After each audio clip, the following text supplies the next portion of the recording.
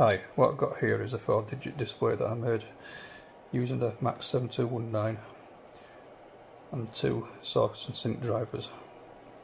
The reason why I've done that is because I'm using large LED displays which need quite a bit of current to get some decent brightness. The problem you've got with your MAX7219 is it can only provide a maximum of 40 milliamps peak current per segment.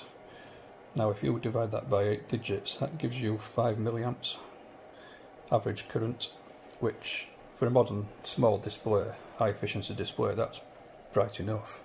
But if you wanted to run larger displays like these, that typically need 15 to 20 milliamps to give some decent brightness, it's going to be too dim. So a way around that problem is to run some external drivers to drive the display.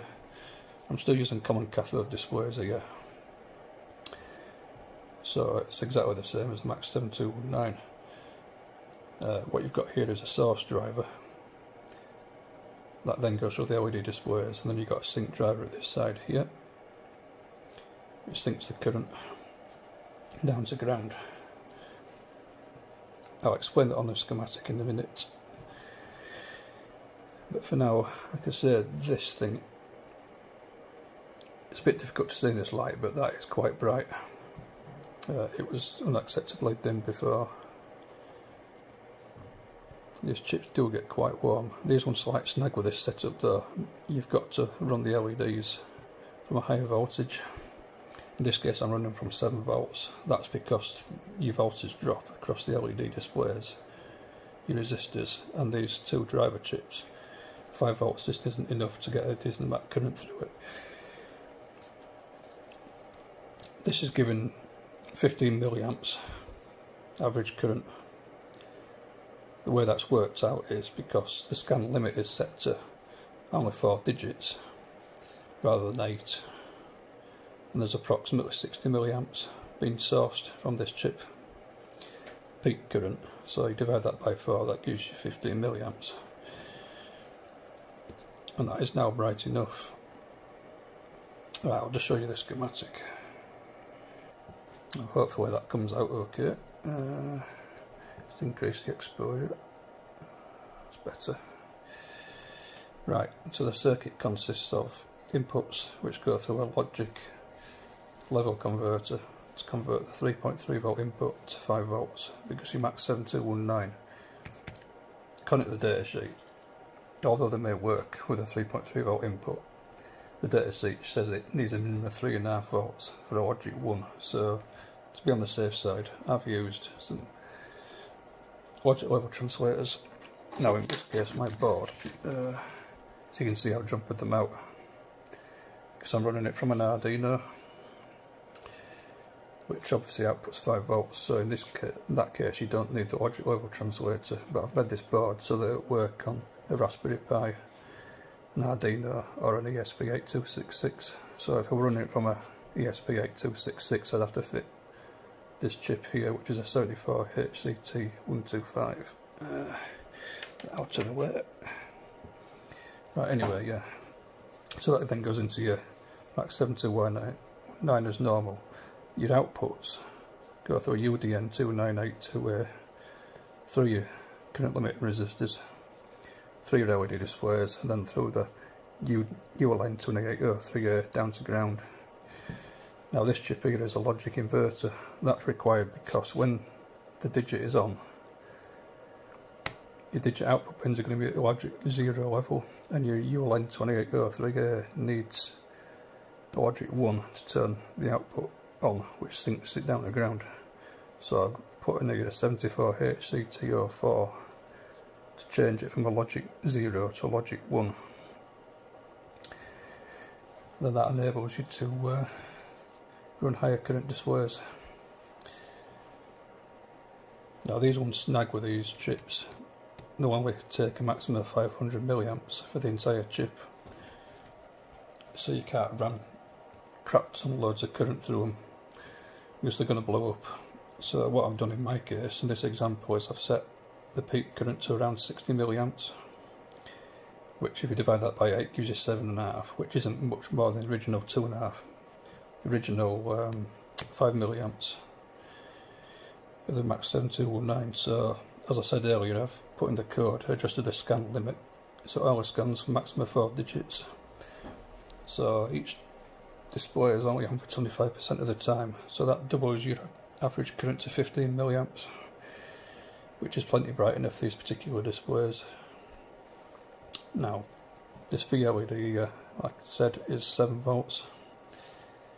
That's simply because of the displays I've used. You can use this circuit to drive the large 2.3 inch displays as well, but you'd have to increase your VLED accordingly, and likely adjust your current limited resistors as well, depending on the specs of your display. That's because you've got 1.6 volts drop across that chip, and approximately 1 volt drop across that chip, plus your voltage drop over LEDs, which is typically 1.6 to 2.2 volts. Your high efficiency displays may have a voltage drop of up to 2.6 volts. And then you've got your current limit resistors, which you'll need to obviously work out depending on what your VLED supply is and your total voltage drop. So that's how I work that one out. But like I said earlier, you've got to be careful not to overload these chips, because you've got to assume that worst case scenario, it's going to be displayed in 8 with the decimal point on. So if you've got all these outputs at 100 milliamps, that's going to give you 800 milliamps in total, and blow that chip up. So I've limited to 60. But yeah, this circuit can be used to drive the very large displays, which typically have 4 LED chips per segment. Obviously you'd have to modify that accordingly, but yeah, I'll just do a quick calculation. Yeah, that's right, I was just making sure I'd worked all my sums out right, but yeah, that's it then. So I mean, yeah, the MAX7219 is okay for driving the smaller LED displays and or high efficiency ones, but if you want to use standard efficiency displays or large displays, then you're going to drive a circuit like this. Even if you use one of the large 4-inch displays, your total current through each segment is going to be the same, but your voltage is going to be higher. These two drivers will take up to 50 volts. So even if you've got a massive LED display with 8 chips per segment, you'd better run it, because your total current is still only going to be 15 milliamps through the whole string of LEDs. All that changes your voltage. So you'd have to obviously work that one out. I'll just quickly show you what I mean. Right, say if you wanted to run this, I'll work this one out in this case, there's 1 LED chip per segment on this, so you got 7 volts. Then you got your minus your 1.6 volts of that chip, minus your 1 volt of that chip, minus your 1.7 volts voltage drop of these, and then that will give you a total of, what's that? Just work that one out. Right, so in this case here you got your 7 volts minus your 1.6 minus your 1 minus your 1.7, that gives you 2.7 volts. That's available, and then you divide that by 47 ohms, and that gives you 57 milliamps.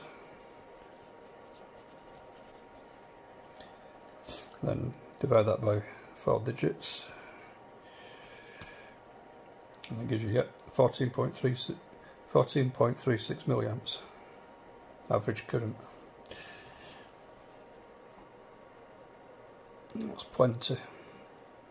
Now if you want to use a larger display, that'd say 4 LED chips in there, that'd be slightly different. Just do the quick equation for that one now.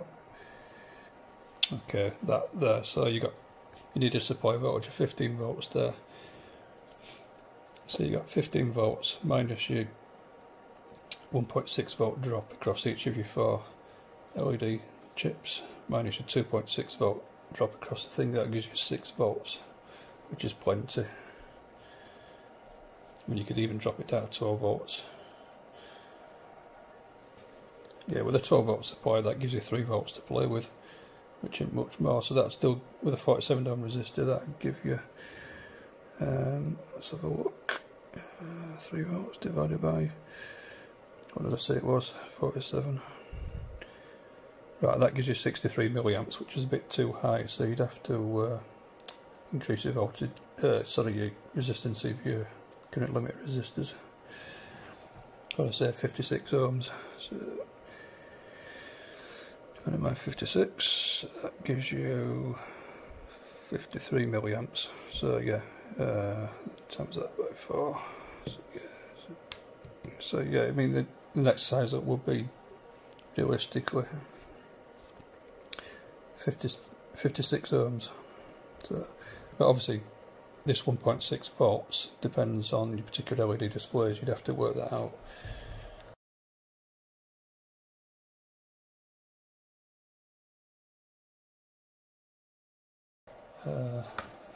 But yeah, that's how you do it.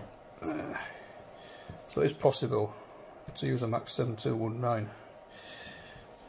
Let's see, get that a bit better. It's not the camera. That's better. Yeah, it is possible to use a MAX7219 to drive large LED displays. Oh, yeah, stand camera thing's falling apart. Cheap China, the more cheap Chinese rubbish. Yeah, so yeah, the MAX7219 will drive large LED displays. You just need a couple of current amplifying chips. Now I would buy high efficiency displays that give a decent amount of brightness, of about 15 milliamps. Just obviously you have to increase your LED voltage depending on the type of displays you've got. But other people have said you have to use common anode displays, which is possible. You just swap your source and sink drivers around. That'd work. But like I say, in this case it's all common cathode. Oh, no, there goes the neighbour starting to bang about. So I think I'll wrap you up now anyway. I think that I've pretty much explained everything. I'll put some links down below to this schematic so you can have a look at it in more detail. Thanks for watching.